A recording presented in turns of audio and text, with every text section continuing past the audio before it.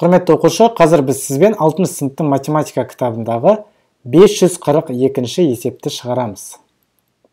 Біріншісі. Тура теңдіктегі бос орындарды толықтырыңдар. Яғни, -7 минус жақшаның ішінде бір сан, ол оң санда, теріс санда болуы мүмкін, тең -2. Енді бұл санды қалай толықтырамыз? Біз -7 мен -2-нің арасында қандай байланыс бар?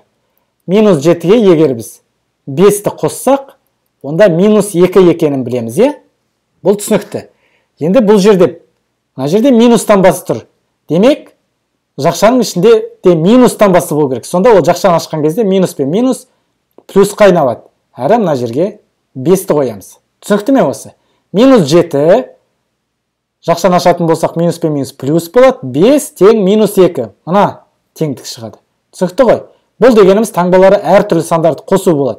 7-тен 5 азайтам 2, бірақ таңбасы минус болады. Себебі 7-нің таңбасы минус. Дәл солай екіншісін шығарып көрейік.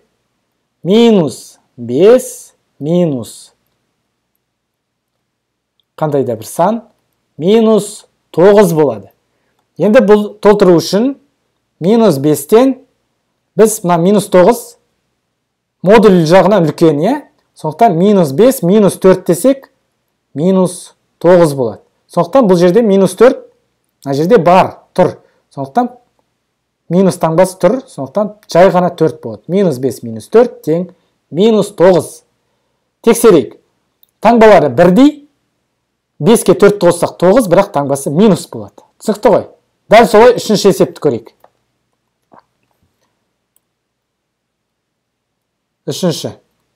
Қандай да бір сан азайтылған, мына жерде қандай да бір сан азайтылған, -6 тең 4 болады.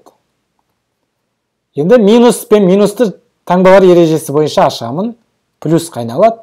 +6 тең 4. Келсеміз ғой. Қандай санға алтын қосқанда 4 болады. Енді бұл жерде біріншіден